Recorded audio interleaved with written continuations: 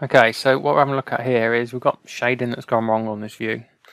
This has been around for quite a few years. A few little things we need to do to try and figure out. It means that there's something doesn't, or the view hasn't really got all the information that it needs to create the view. So the first thing to check is to go make sure on the display tab that you've got a view configuration. Sometimes that can go and fix that. So once you've done that, and you click apply, that is going to fix that view. But in this instance, it's not. Next thing is to go into the appropriate part and make sure that there's no errors on that part. So once you've edited into your part, go into your Tools tab and go to Errors, and it will list any errors that are on there.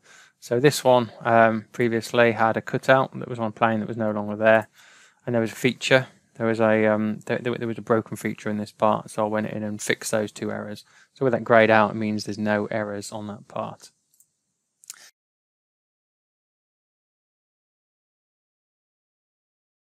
So the next thing, we've got to have a look at the way the view was created. So this view was created via a principal view. So this has just been dragged, and it's been decided what size that view is going to be. So the last thing to have a look at for these fixes is to go and create a view within your configuration, which is then going to give all the information that it needs.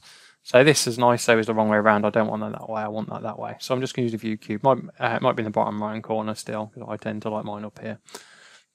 And then what we're going to do, we're going to create a custom view from that.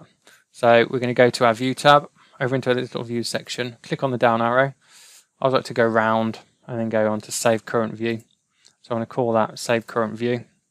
And then I'm going to call that ISO fix. So we know that's the one that's going to fix the issue for us. And then I'm going to click OK. And save that part just with Control S. And then I go back to my draft file. Now on this view again, we're going to go and find the properties on here. So right click on properties, or properties from the dialog box on there. And we can see we've got our part.